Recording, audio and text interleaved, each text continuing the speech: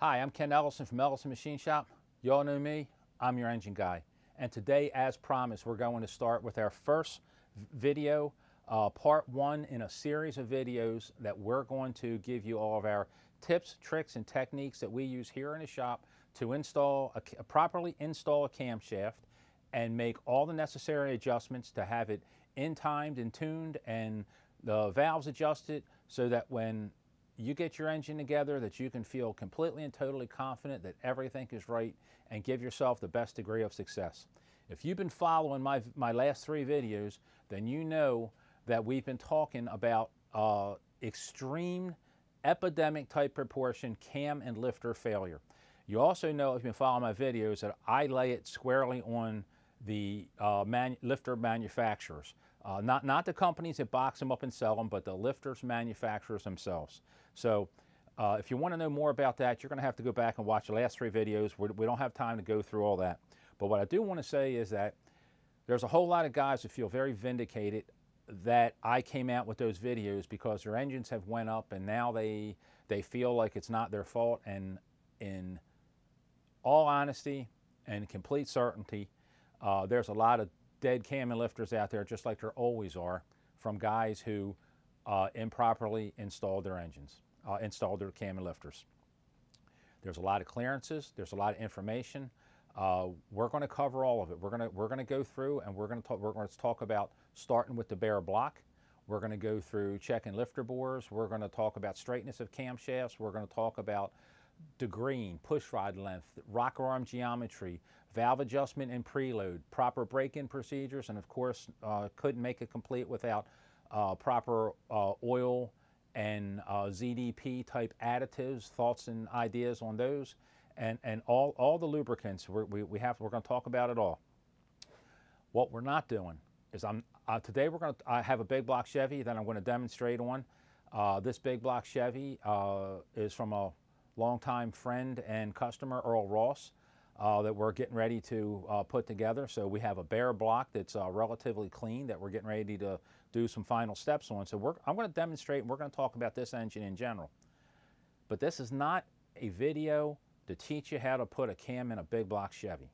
This is a video to get your mind right. This is a video that's going to give you information so that every time you work on an engine, you will have the same principles. You know, I say it over and over. Our tips, tricks, and techniques. You're going to use the same methods all the time. Doesn't matter if it's a Mitsubishi or a Honda or a Hemi, whatever it is, whatever you're working on, whether it's something common, something antique, or something brand new, high tech.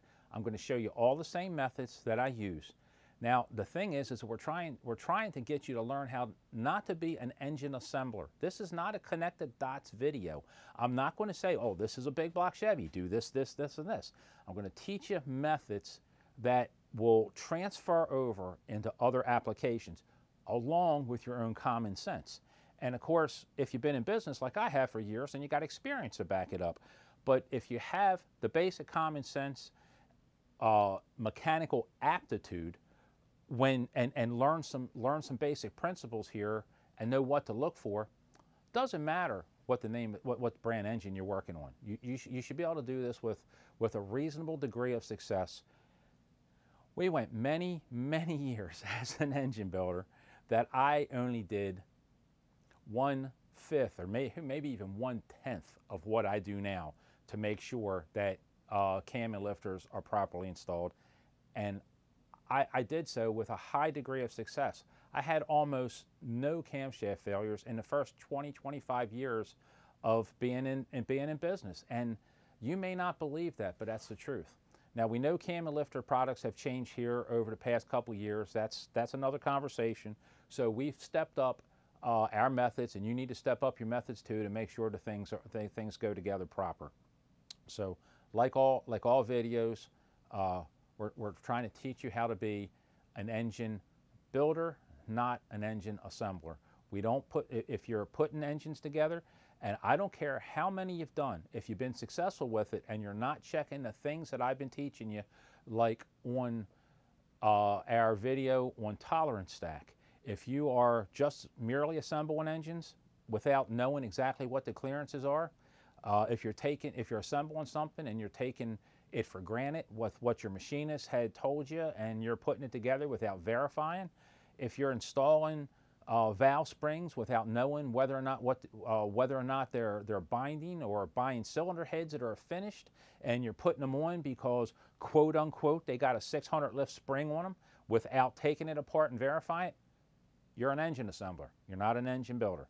And guys, in my field, the reason engines cost so much more money than a simple crate engine is that we don't take these things for granted. We're not running them down an assembly line. We're not putting things together that are not completely and totally proven, double checked, triple checked. You know the old carpenter saying, you know, measure twice and cut once. So that applies here to engines more than ever. So I'm going to try to keep these videos a little shorter. They've been dragging out, but before I get there, and we're going to go right into that in just a moment, I just want to say that this has been some of the most intelligent conversations that I ever had on the internet. Of course, that by itself doesn't mean a whole lot, but in all honesty, I have, ever since the lifters started going up, I've had the pleasure of talking to a lot of really intelligent people. Some of the guys that I've spoke to are professionals, and some of them are just novice. But we've had some great conversations, and we started off, we did one video. And the conversation was so intelligent and so many good questions, I did a second.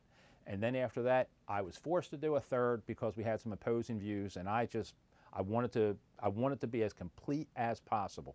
So we're going to stop with that here, but I have several episodes here that we're going to go through, and I have no doubts in my mind when some of you guys add some information and some comments and some phone calls, I will probably be modifying a little bit of what I do here to answer all questions, because I like doing this one at a time like this.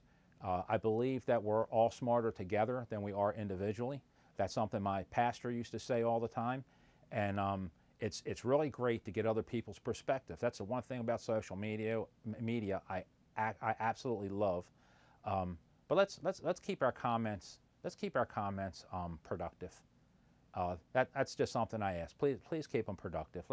We don't need to talk about things that are unimportant. This is a lot of work to do this. So, all right, guys. The first thing that I do on every single engine job. Now, this is going to jump ahead of some of you, because some of you guys are doing nothing more than maybe taking your pickup truck and pulling the cam out and putting in a RV camshaft. And this is how we know that we're having lifter problems in the industry. It's an industry issue, because you got a lot of guys that are putting in a simple camshaft that is made to work with the stock valve springs and valve train. So they're pulling out basically a camshaft that's supposed to be plug and play and putting them in, boom, 15, 20 minutes, they're dead. So if you are going to be doing just a camshaft swap, you're going to have to hang in here for a while till we get up to that point. Because right now we're going to start, and we're going back to the very beginning of how we build an engine in a shop when I got a bare block. And as stated, I have a block right here, and I have this here. Like I said, this belongs to one of my friends and customers, Earl Ross. We have a big block Chevy. Now, I start off with a clean block. In my video, I've talked to you about clean means clean.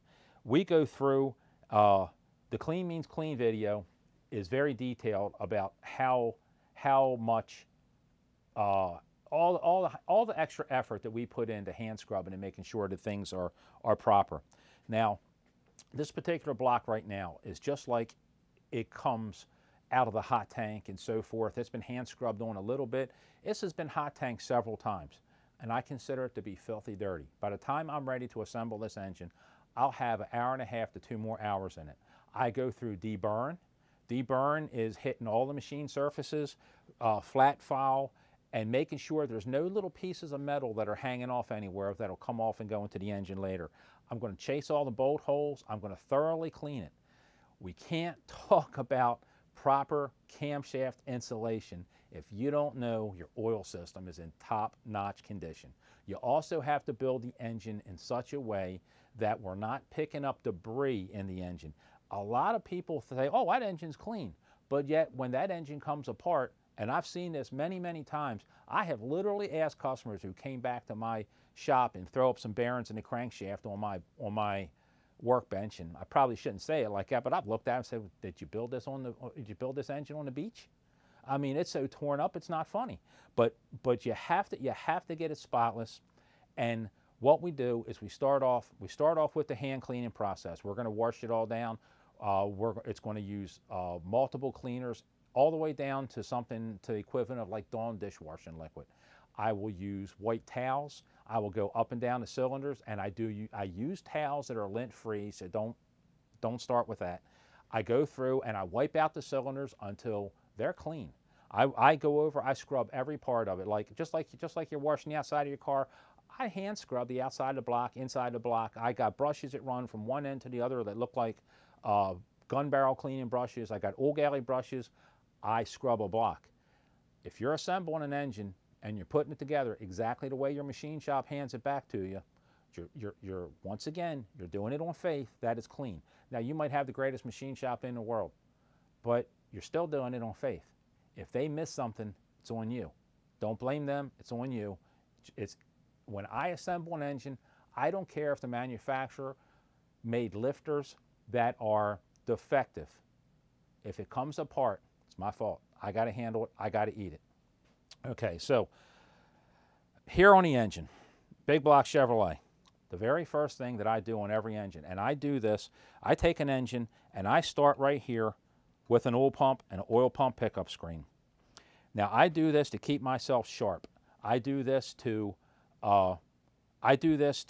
verify that the engine is clean, but I also do it to keep myself very sharp where how the oil goes through an engine. Now, this big block Chevy, I know this like the back of my hand, and I know exactly how these oil passages work. And but I trace the oil, and I start off with saying, okay, the oil goes into the oil pump. We know that. So the oil goes through the pump, it goes into the pickup screen, it goes into the pump. The pump drives the oil through the hole in the base into the main cap. Every single engine I do this with. It doesn't matter the manufacturer. I trace the oil system through, looking for rust, looking for misalignments. On some engines, up around where the cam holes are, sometimes there's oil holes in main bearings that don't exactly align. I can go in there and chamfer those holes or chamfer the block so that it gets proper oiling. Certain engines, like here is a oil filter adapter on a small block Chevy, sometimes on Fords or Chryslers, they're made different. They come out the block and then the oil pump sits off to the side. I take each and every one of them and I make sure that where the oil passages are and how they mount to the block, that everything lines up perfectly. Sometimes I go in there and I open up oil holes. Now, I like to say, and this for a lot of you guys probably sounds a little unprofessional, or you may want to disagree, but you know, you got to remember we're talking about all engines, not anything in specific, even though I got a big block Chevy in my hands. Some engines, most engines, have a decent oil system on them. You don't usually have to go in when you're building a street rod engine and reinvent the wheel on oil systems. Correct them, clean them, high volume oil pump, a good oil pump pickup screen, a good oil pan, solves most of your problems. But that's something for a later date as well. That's something you have to be more application specific. But most of the time, you don't have to go in and get real crazy, even though all of us guys have an overwhelming tendency to want to modify everything, because that's what we do. That's why we love cars. But we start off, I take my oil pump, and I take my oil pump apart. I take my oil pump apart, I take the gears, I use some emery cloth, like around 320, something nice and fine. I go around the outside of all my gears, I make sure everything's deburred. I couldn't begin to put a number on how many oil pumps I've taken apart.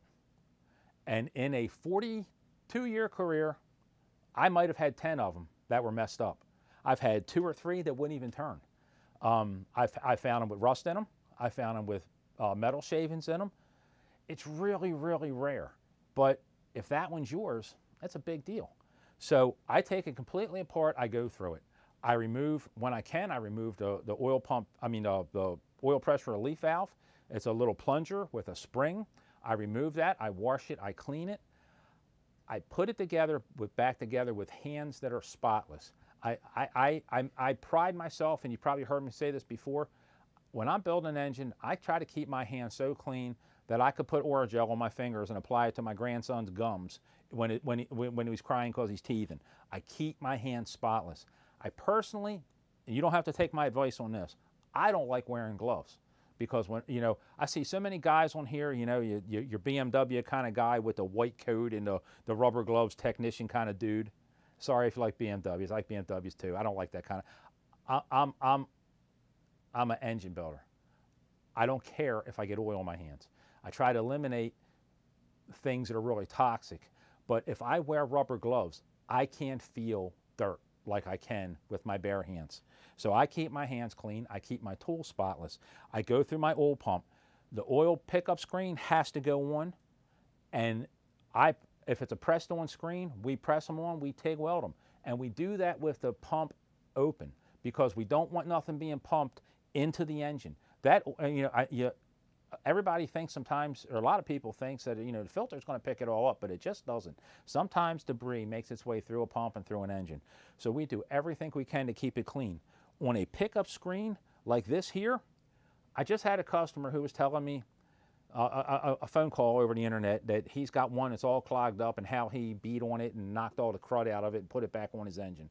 Well, he's got the engine all together, so it doesn't much matter. But if I have a pickup screen that I can't locate, I will go in here with a pair of like wire cutters, like dikes, and open this up and pry this little lip over. Take the centerpiece out, take the screen out, thoroughly wash it. I'll put in my glass beater, I'll glass beat it, it'll be washed again, it'll be assembled. I'll crimp this back over. I'll completely take this pickup screen apart, rebuild it, and put it back together, and it takes me over an hour to do that.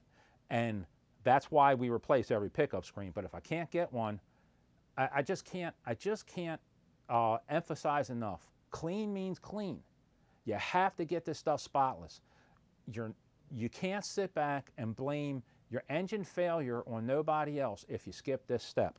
So make sure we got a pickup screen. If it's a pressed on screen, press, TIG weld it, then the pump is properly deburred, clean, and assembled. When I put the last 3 screws in, I'll put 1 drop of blue, and I said a drop, a little tiny drop of blue Loctite on the bolts, properly torque it. I put something inside the assembly lube inside the pump. That's the equivalent of like a STP oil treatment, something thick, and that helps it to pick up. I've done that on every engine, man, since I was a kid with great success. I trace the oil system. Can't say this enough. You will become a much better engine builder if you go through and trace where the oil goes and watch it and understand how the oil system actually works. I not only trace it on every job, when I'm back in my assembly room right here by myself, sometimes I do it out loud, and I'll say the oil's in the pump that goes through here, and I'll trace it. And then I pull out my inspection light, and there's oil galleys in the engine, and I get down and I look through every one, and I get in there with brushes such as this and these, and different coarse. Some are more wire, some are nylon, that I can get in and scrub out anything, any rust, any debris, any burrs, any cast and flash. If it's got cast and flash, I grind all that mess off. I can get in there and look and make sure that my oil passages are clean. I have a gun barrel cleaning brush that goes all the way through the oil galleys that go from front to back. But here's what you have to do. You just go through and you physically look. Oil comes in through the pickup screen. It goes through the pump. When it goes through the pump, then it's pushed through this hole in the cap. This hole in the cap will go through to the hole in the block. Then there's a straight, then on this particular one, there's a hole here. And this hole here, you say, well, what that's for? That's just a machining hole. That's where, when they drilled it, they had to come in from someplace. Because when the main cap goes, main bearing goes over top this particular application, it's going to cover that. It's going to cover that spot up. But that's just a passage that allows a passage to go through to the oil filter to intersect with the one that comes from the cap. That's basic common sense, guys. You can figure those things out. You don't need somebody to tell you that kind of stuff. You don't need a video. You don't need a book. You have got to be able to look at this stuff and figure that out on your own. It's not rocket science. I've said over and over, building an engine is not the hardest thing in the world to do. It's one of the easiest things to mess up. Now, when the oil comes through here, the oil comes into a housing. Now here, this is 2 bolts normally hold this oil filter adapter on. And whether your oil filter adapter is mounted here like a Chevrolet, or externally like a Pontiac or an Oldsmobile or such, or whether it's up front off the timing cover like so many other engines, Buicks and so forth, it's all one and the same. So the oil is going to come through. It's going to come through being pushed out of the pump. So as of right now, the oil has only been filtered through the screen. Screen's got gaps in it. It has to be.